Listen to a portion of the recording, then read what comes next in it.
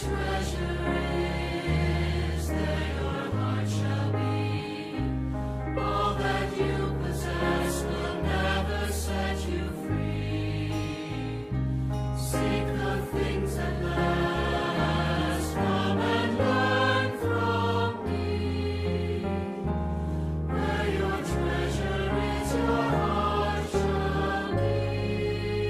hope today's find you in good spirits. I hope that you're having a wonderful time in your devotional time and just private time with God.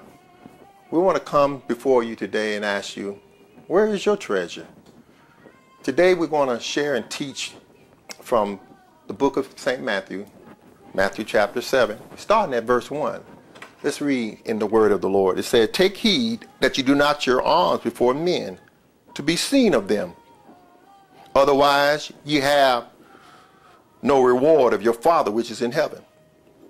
Therefore, when thou doest thine alms, or when thou give, do not sound a trumpet before thee, as the hypocrites do in the synagogue and in the streets, that they may have glory of men. Verily I say unto you, they have their reward. But when thou dost alms, or when you give, let not thy left hand know what thy right hand doeth, that thine alms may be in secret." Now I want to pause there for a moment. Let what you do be secret. Very key. This is the key point. The reason being is because God seeth in secret. Put a pin in that thought. God seeth in secret. So whatever you do it in secret. And thy Father, which seeth in secret, himself, only God, shall reward thee openly. God seeth in secret. The Bible says that the eyes of the Lord go to and fro throughout the whole earth, beholding the good as well as the evil. God seeth in secret. God seeth in secret. Keep that in mind. God seeth in secret.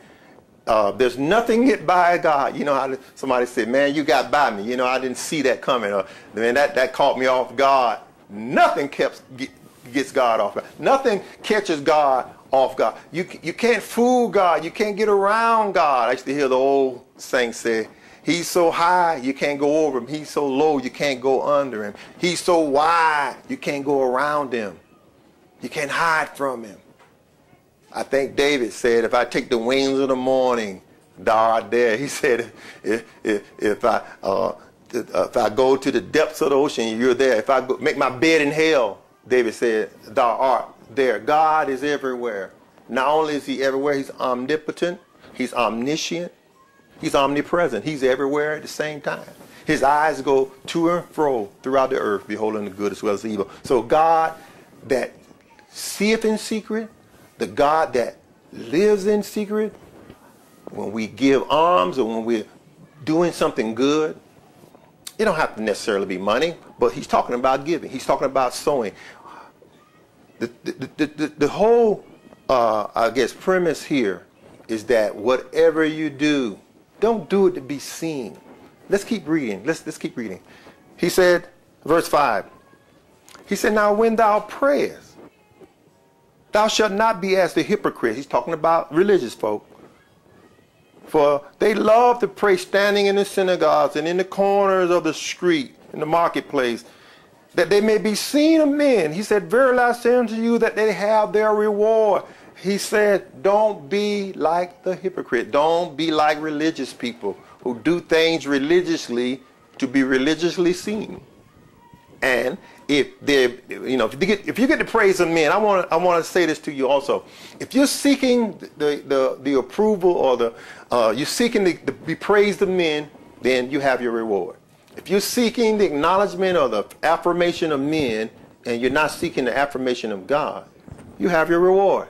But if you're seeking God's approval, if you're seeking to please God and not man, then God's going to reward you. Listen to what it says now. He says, "For they have their reward." Verse 6, "But thou, you, when you prayest, enter into thy closet, and when thou hast shut the door," close the door, "pray to thy Father which is in secret. Always keep that in mind. God sees, God hears, and God knows. He's in secret. And thy Father which seeth in secret shall reward you openly. Wow. What a revelation. What you do in secret, God takes note. What you do for people without anyone knowing, when you bless someone, encourage someone, slide them some money, or just do a kind deed, not to be seen, not to be noticed. There are many people, there's people that we know not of, that are very blessed of God. I'm talking about, may not even know God per se, but they're doing great things. They're doing good deeds. They're giving to the poor. I'm talking about giving, and they're doing great things and helping millions of people. And no one really knows who they are, and God rewards them. He said, when you give or when you pray, pray to your Father in secret. Close the door. Go to your secret place. You don't have to necessarily be a closet, but if you got a closet, that'll work. Go into that closet. Close the door. Pray to God and in secret. And the God that is in secret, who sees everything, shall reward you openly. So this is the thing. When God blesses someone and then everybody beholds and they say, wow, man, God has blessed you. God has elevated you. Oh, God has done this for you. But they don't know that you sought the face of God, that you went before the presence of God, that you gave your offerings and your gifts in secret. And the God that seeth in secret shall reward you openly. Let's finish this. It says, but when you pray, use not vain repetition, as doth the heathen do, for they think that they shall be heard for their much speaking. Be ye not therefore likened unto them. Don't be like the heathens. For your Father knoweth what things you have need of, even before you ask it. It's amazing. God tells us to pray, and He allows us to be a part of the process of blessing. And when we pray to God, God already knows what we need even before we ask it, but He still wants you to pray. I guess you say, but if God already knows, then why do I need to pray? God has allowed us to be a part of the process of the blessing of you receiving. And it makes you a part, and it gives you the opportunity to sense and know the heart of God for your needs. God loves you so much that He's going to make sure that your process, that you go through that process, that you be a part of the blessing that's coming before you. Oh, it makes you feel good to know you prayed, God heard your prayer, answered your prayer, and you received the blessing. Go in your secret closet, pray to your Father who seeth in secret, and your Father that's in secret shall reward you openly. I want to ask you a question.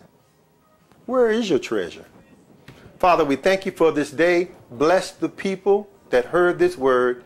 Give them confidence in their prayers. This is Dr. W.C. Chambliss. This is the word for today, where your treasure is. We pray God's riches and best be yours in this day. In Jesus' name, amen.